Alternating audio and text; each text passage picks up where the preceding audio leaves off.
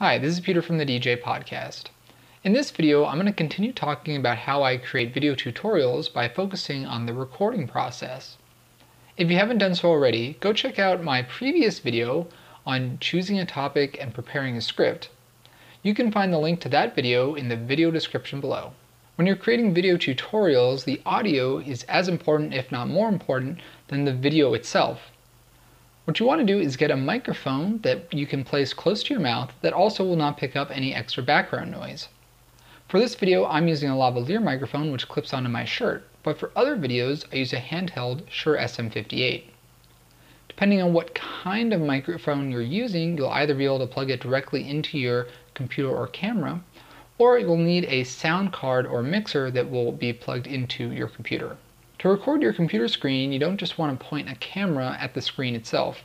What you want to do is to get a program that will record the screen directly and put that into a video file. Depending on what operating system you're using, there's going to be different choices that will be available to you on which one you want to use.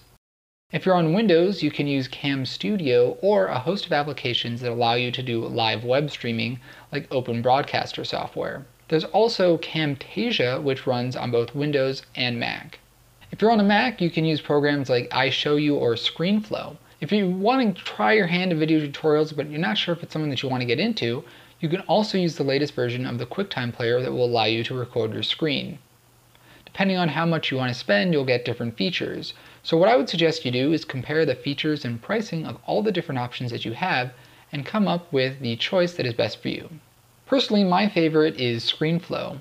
One of the great things about ScreenFlow is that it will allow you to record your computer screen, the sound that's coming out of your computer speakers, an additional audio input, and an additional video input all at the same time. In some of my video tutorials, I use both the screen recording and video that I shoot on my DSLR. Now, when you're using multiple sources of video together, you want to make sure that there is an easy way to sync them up. For me, I like to do this with an audio cue. So at the beginning of each video that I'm using more than one video source, I'll clap my hands so that the audio is picked up on both my camera and my computer. Then I'll go ahead and sync the two later in my editing program.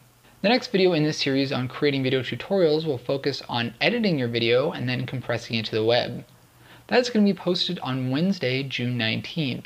So subscribe at youtube.com/thedjpodcast or at thedjpodcast.com to be notified when that video goes live. Thanks for watching.